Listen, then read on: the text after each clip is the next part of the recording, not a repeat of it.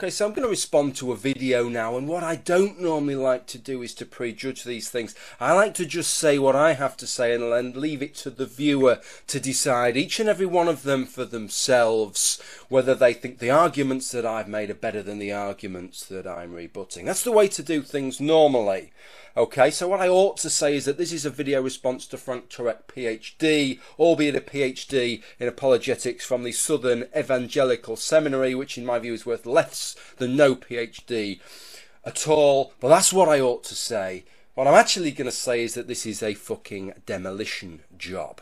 But before we enter the demolition zone and I ask you to put your hard hats on, just a little aside here, because Frank Turek wrote a book in 2004 and the book is entitled I Don't Have Enough Faith to Be an Atheist.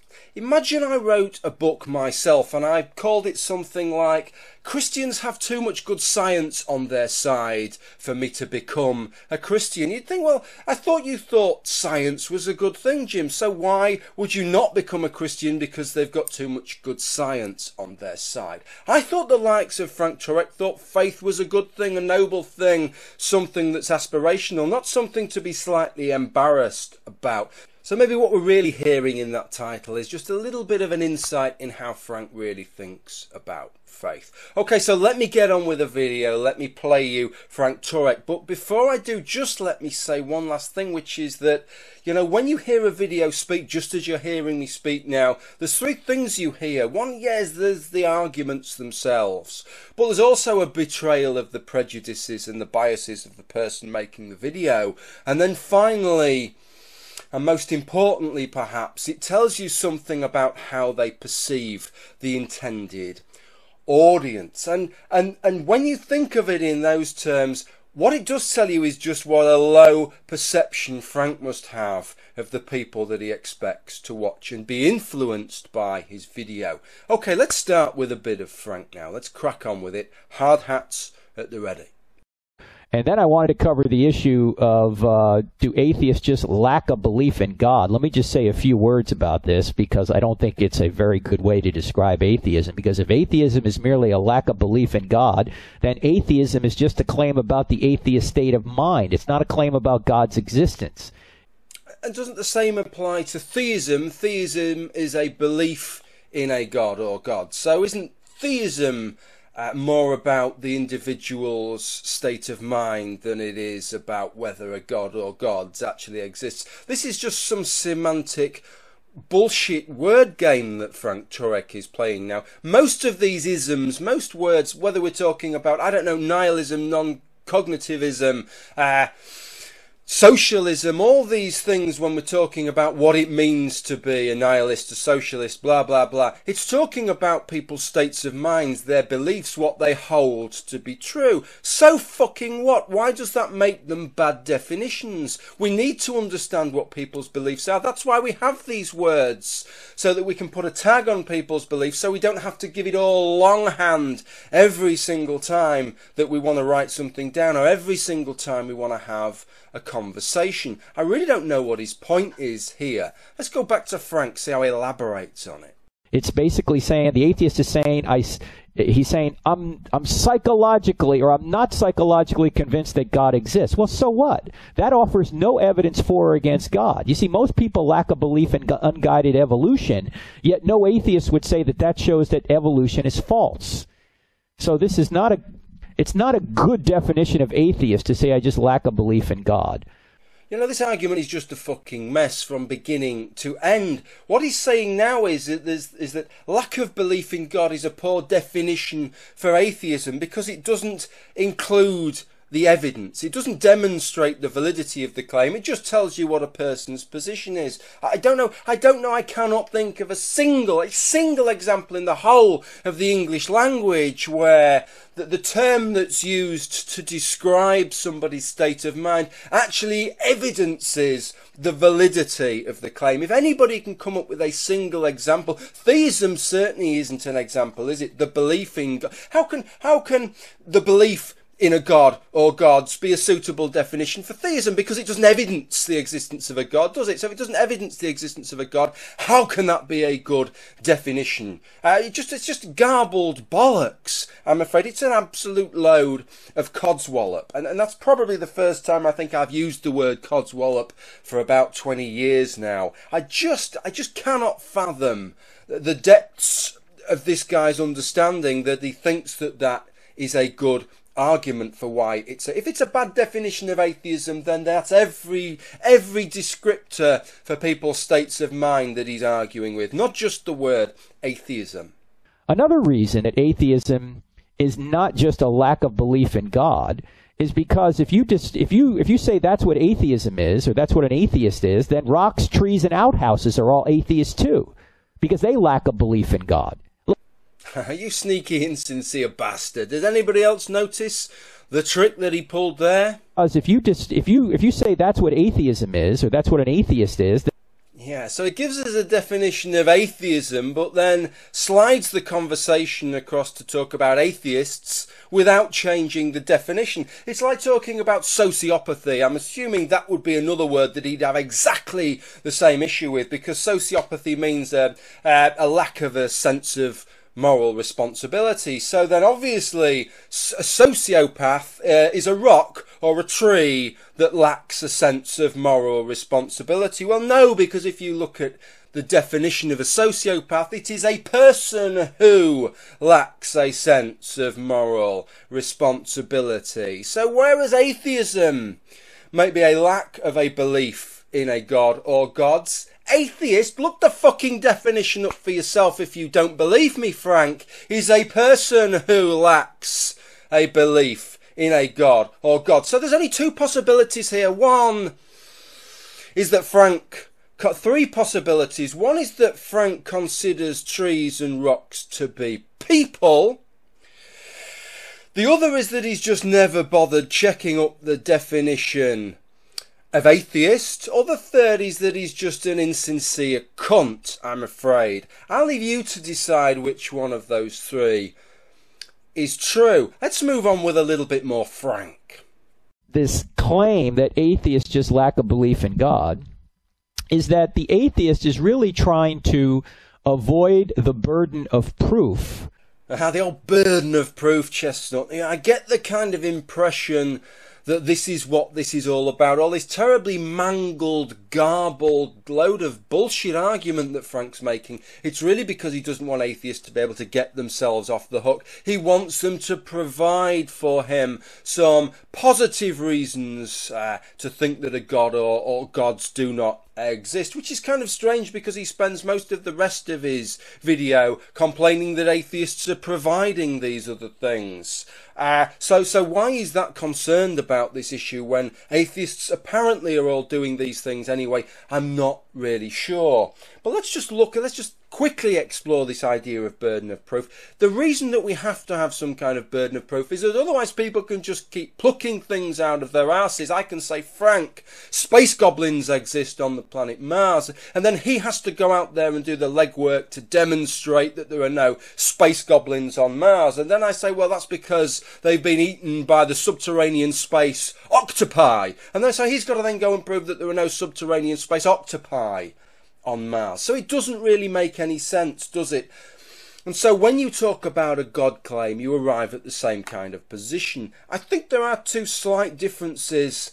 If you're talking about the most generic form of deism as an explanation for the origin of everything that we know, and place that alongside all the other explanations that have been given, that's all very much up in the air. And I think that therefore you can put things on a slightly more equal footing. But when you're talking about the specifics of any religious faith, when you're talking about a God who doesn't like great apes masturbating in their bedrooms, doesn't like anybody cooking a baby goat in its mother's milk, and doesn't like an ox and an ass put on the same yoke, that's a very specific set of things that you're bringing to the table. And so I think there it behooves you to demonstrate it, not for me to demonstrate that it's wrong. But from a practical level, if If 50% or 80% or 90% of the adult population really believed that Santa Claus actually existed, then whilst I could claim as an a-Santa Clausist that they have the burden of proof proving it, well, of course I'm going to give the arguments. I'm going to explain how it's absolutely impossible that you could drop down everybody's chimney all around the world, especially with modern fire breasts that aren't large enough to go down. Of course I'm going to give those arguments, and that's why atheists end up giving those arguments. The funny thing in this video is that Frank criticises atheism on the grounds that it doesn't provide positive arguments, and then he criticises atheists for giving those fucking positive arguments. So let's kind of get on to some of that material. But that's just not so. Why? Because atheists are always trying to give alternatives to the theistic worldview. They try and say, well, maybe the quantum vacuum brought the universe into existence. Of course, that some atheists tend to do things above and beyond simply lacking a belief in God doesn't mean all those things have to be incorporated into the definition of atheism. Not all atheists bother spending their time making these kinds of arguments. I'll tell you something that all atheists do. All atheists shit. All atheists like to go to the toilet and have a damn good crap. But that doesn't mean that defecation has to be incorporated into the definition of atheism, because it isn't fucking relevant. What's the definition of theist? The definition of theist is somebody who has a belief in God or gods. Theists do lots of things besides. Lots of theists pray. Lots of theists traditionally have waged holy wars on other theists. Do we have to incorporate these things into the definition of theist? No, we don't. A theist is somebody who has a belief in a god or gods. An atheist is somebody who lacks a belief in God or gods. Whatever else they may choose to do, they can choose to do, but those things do not have to be incorporated into the definition of atheist or theist. What a load of shite Frank Turek is talking here. Come up with positive beliefs that atheistic materialism is the best way to explain reality. In other words, atheists don't lack a belief in materialism. They're not skeptical of materialism. They think that materialism is true. What atheists need to do is they need to make a positive case that only material things exist. You see, the point is that when an atheist says that he just lacks a belief in God, he doesn't really just lack a belief in God. He is saying positive things about the world. He's saying everything's made of materials. Well, give me evidence that everything's made of materials. So this, Frank, this is the reason why atheists love this definition. It's not because they want to avoid the burden of proof. It's because they want to avoid people like you just incorporating more and more things into atheism that don't apply to all atheists. I have to be honest here and admit that some atheist groups have tried to do exactly the same thing, whether it's social justice issues or appeals to lofty scientific ways of thinking that certainly don't apply to all atheists. We've done the same thing ourselves. Many of us reject that wholeheartedly. What you're trying to smuggle in is materialism. Your claim here, and I segued 3 clips of Frank together there, was that materialism is an intrinsic component of atheism. That is bullshit. Absolute bullshit. Let me show you the statistics to prove it. Here is the results of a YouGov poll in the UK of 63,000 people. 19% of them subscribe to the atheistic position. I do not believe there is a God or gods or any other spiritual power. But 10% subscribed to the atheistic position. I do not believe in a God, but do believe in some higher spiritual power. So that's about a third of those respondents there. A third of those respondents didn't believe in a god or gods, and they felt fairly certain about that they do believe in a spiritual power. Frank Turek is just erasing them from atheism. He's erasing 370 million Buddhists who do believe in the immaterial from atheism. But it would be remiss of me at this point not to just tackle the general argument that Frank is making here, which you probably won't have got from that clip. But the general argument seems to be that he's saying that atheists are materialists and they need to prove materialism. If some things exist outside of the materialistic idea, that non-material things exist, that in some ways that evidences the existence of his God. I don't know how one follows from the other any more than the existence of a material thing like this mug demonstrates the existence of the space goblins on Mars that I was talking about. Even if we accept that some things that aren't material exist, even if we reject materialism, in no ways does that evidence his God. Let me give you an example of that. Let's say, for example, that I accept that concepts exist, right? That concepts exist and they are not a material phenomenon. Well, then, in a way that his God exists as a concept, as does every other God that's ever been dreamt up, that we haven't forgotten about, because once they're forgotten about, the concept has gone. But every God that's still known about exists as a concept. But a concept doesn't have agency. A concept cannot perform work. A concept cannot interfere or intervene with the universe. The God that Frank Turek believes in is not a concept. It is a sentient agent that has agency, that does things, that can carry things out, that can think, that can act, that can play a role. I can show you examples of material things that have agency. I wonder if Frank Turek can give me one example of an immaterial phenomena that has agency. He does give some examples of what he considers to be immaterial phenomena that I'd like to specifically look at. So let's have a look at those now.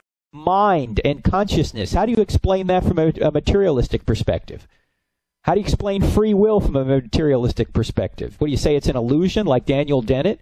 Okay, well, I'm not going to go through my whole thoughts on free will. I'll link to a video on that where I embellish and explain my understanding of how I see things, but I'm a pessimistic incompatibilist. I don't believe that free will exists. I think it's a kind of nonsense concept, if you like, because whether the universe is deterministic, if the universe is deterministic, there's no free will, but I don't see how indeterminism helps either. That's just randomness. I don't see how that makes the will any freer. But the important thing is that Frank Turek gives this idea of free will as a question, as a problem for the materialist. But how does the invocation of a spiritual realm, how does the invocation of dualism help at all? It just kind of knocks it back at a level. It just says, well, we can't explain it in the physical realm, but it's explained in the spiritual realm. But these same problems that only determinism and indeterminism, they are the two logical possibilities, and neither of them seem to allow any space for free will. So the same problems that he's bringing to my table, I'm going to bring to his table. How does the invocation of a spiritual realm and of a deity have any bearing whatsoever on the question of free will? Objective morality, where does that come from? How about evil?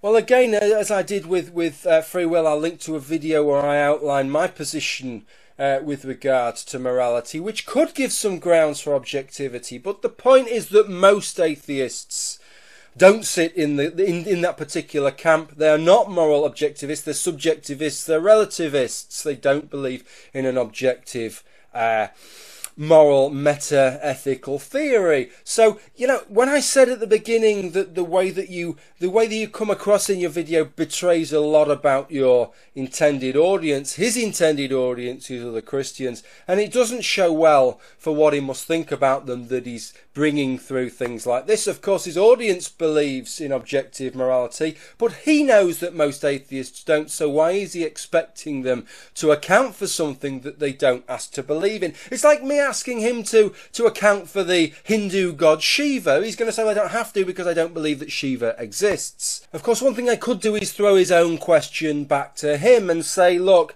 how does the invocation of a deity objectify morality? How does it give you an objective grounding to your morality? He's probably going to say something like divine command. It's whatever God says is moral. But here's the question, and it's a question that I've asked 1,000 times and I've never had even a half satisfactory answer to it, is how does deistic decree objectify divine command? In other words, even if God is omniscient and omnipotent, how does him saying something is so objectively make it so? I've never had an answer to that. Maybe that's one that Frank could tackle. With regard to the subject of evil, when Frank talks about evil and when the people he's talking to or talking at talk about evil, they mean it as something, almost something tangible, like some kind of virus, that things can be infected with evil the same way as they could be possessed by some kind of demon. But most atheists, every atheist I've ever met, in fact, doesn't talk about evil in that kind of sense. We're not using it as a noun, we're using it as an adjective to describe how we feel about things. I talk about acts being evil, I talk about individuals being evil, I don't talk about evil, right? And what I mean is that's me giving my opinion on things that I don't think are good things to do, things that I think are immoral things to do, or people who I hold to be immoral. So this is an entire red herring on Frank's part, and I think it betrays how he feels about his audience. Let's have one last clip of Frank before we sum up. You see, atheism ultimately is self-defeating. Materialistic atheism. It's self-defeating. There's no way to know atheism is true if it really is true. Because if atheism is really true, then we're not really reasoning anyway, we're just reacting. Well, you know, this sounds suspiciously like some kind of rewrap of Alvin Plantinga's evolutionary argument against naturalism. And I've got several problems with this. For a start, he says, what he's saying is, well, if atheism is true, we've no way of knowing for certain that atheism is true. But that in no way falsifies the atheist position. In no way means that, well, in that case, therefore, God must exist in any way. I don't know how many times Queen Victoria picked her nose in a lifetime. It's not documented, so there's no way that any of us can know how many times Queen Victoria picked her nose in a lifetime. But there will be a finite number of times that Queen Victoria nevertheless picked her nose in her lifetime. And the fact that we can't necessarily definitively say that doesn't mean that that number doesn't exist. It doesn't mean that any number that we could arrive at would necessarily be wrong. And that's just the case here. The fact that atheism perhaps means that if it's true that there is no philosophical bedrock in which we can absolutely certainly say that atheism is true doesn't in any way falsify atheism. The other problem, and it's the problem that I had with Plantinga's argument, is that effectively it's an appeal to global scepticism, because there is no reason that the invocation of a God changes anything. Even if you believe that there's a God, that doesn't mean that your cognitive faculties are reliable. That's what Turek is saying here, is if atheism is true, our cognitive faculties could be unreliable. But if theism is true, our cognitive faculties could be unreliable. Even if God says, oh, no, mate, your cognitive faculties that I've given you, they're absolutely reliable. There is no way to differentiate between a God claiming to have given you reliable cognitive faculties, that has given you reliable cognitive faculties, and a God claiming to give you reliable cognitive faculties that hasn't given you reliable cognitive faculties. So you're in the same epistemologically shite position whether you're a theist or an atheist. That's something that we've all just got to come to terms with, and nothing that he said in any of this dire video has gone any way towards addressing any of that. I don't know really what Frank's problem with the word atheist is, but if he has those problems, this is my suggestion to him. Just give us another word. Just give us a word which means lack of a belief in God, and we'll use that word instead, because what we need is simply a word that's going to say these are the people that are not theists, these are the people that do not believe in God. Well, I'm sorry this video's gone on for as long as it has. I challenge you to watch the original video and see if you could have made a response that was any fucking shorter than this one. Well, thank you for watching if you've got to the end, and bye for now.